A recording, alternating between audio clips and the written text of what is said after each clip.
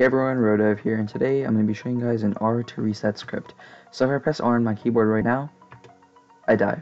So it's pretty simple, and I'm going to show you guys how I did it.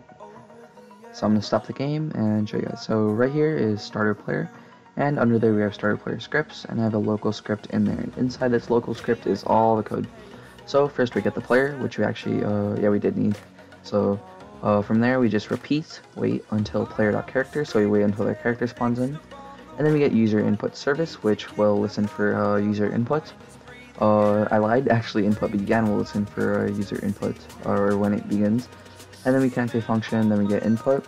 And I still need to make it so that if they're chatting, it doesn't work. So, and not game process, just like this. What we'll also do is make sure they're not chatting.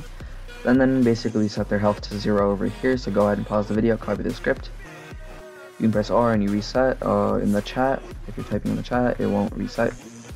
So if I just open this up, as you can see, I won't reset, but I will reset if I press it when I'm not typing in the chat.